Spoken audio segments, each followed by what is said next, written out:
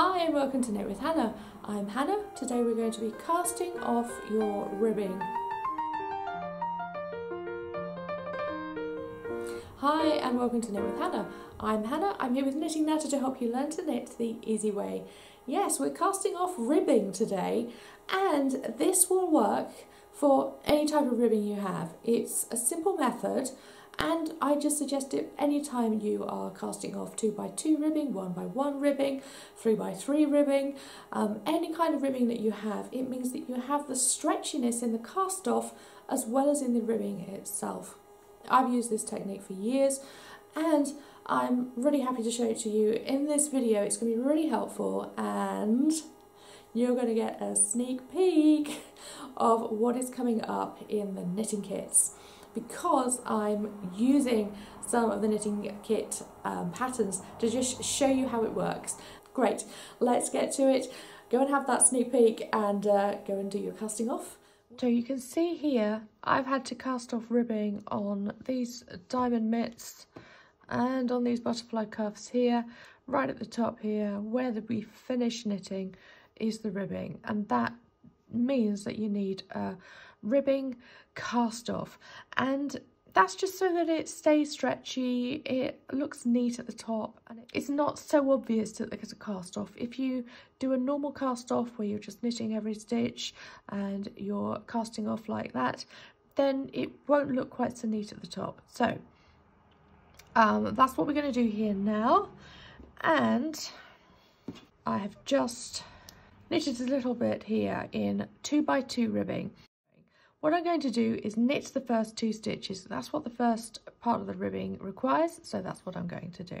So I'm going to knit 1, knit 2. Now, just like normal ribbing, I'm now going to switch this first stitch over the second one, and that is the first part of casting off.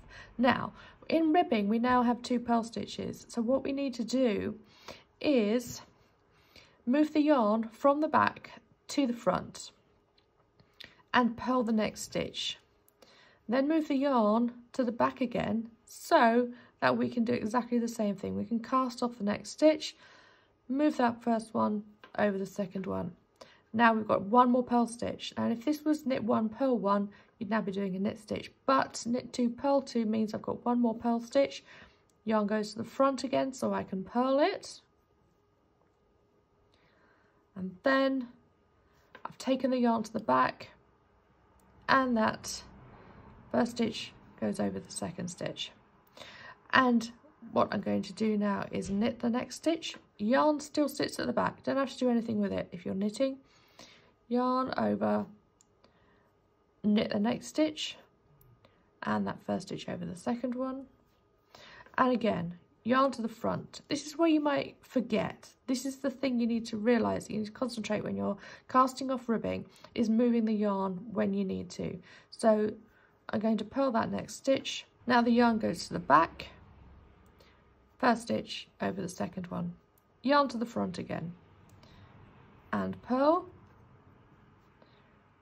and yarn, first stitch over the second one. So you see, it doesn't take long and you realise that it's happening.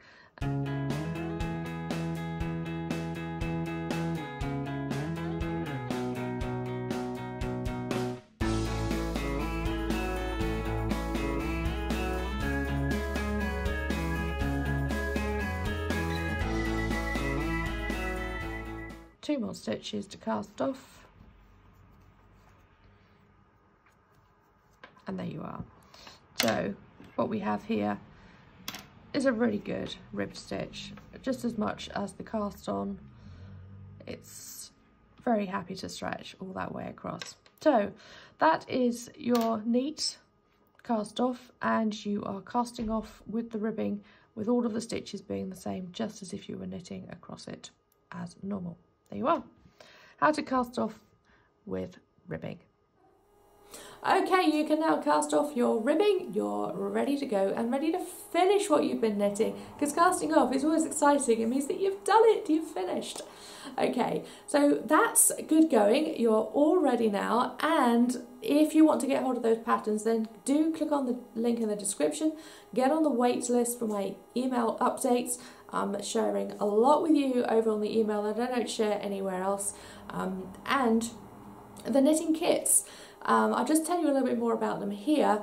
While for the moment, because of you know what, we won't be able to post internationally. We will be able to post to a few places in Europe and mostly the UK, but there will be lots of things that we can get you if you're in other places in the world. We can get you patterns and we can send you a few things that will fit in envelopes as well. So do not worry, you're not excluded.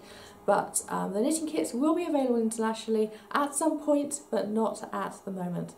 I do hope you're joining me for that. So do click on the link in the description, get your name down on the email wait list. Thank you so much for joining me. It's been great having you here. Cast off your ribbing, you're ready to go, you're ready to start using what you've finished as well. And if you're ready to cast off, that means you will also need the weave in your ends video. I will put the link for that right here. Okay, thank you so much for joining me. I will see you again soon. Bye for now. Happy knitting.